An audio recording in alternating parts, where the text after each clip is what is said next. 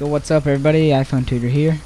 We're gonna get Move2Unlock today, and as you can see up in the corner, that was what we're gonna do. So go over to Cydia and type in iHacksRepo.com.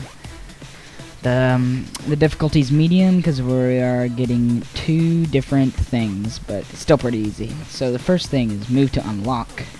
That will be in the iHacks repo source you just added, and just install that real fast.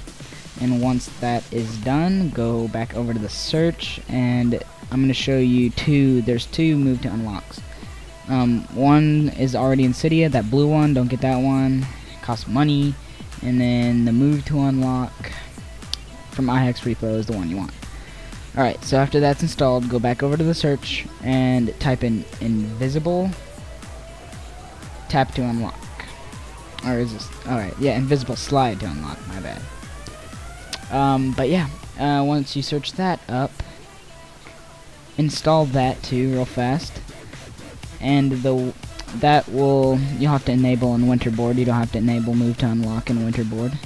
So open up Winterboard once you're done installing it, and there it is, invisible tap to unlock. Check that and respring. And once you've resprung, your iPod should work like this, where the slide to unlock isn't there, but you can still move to unlock your device.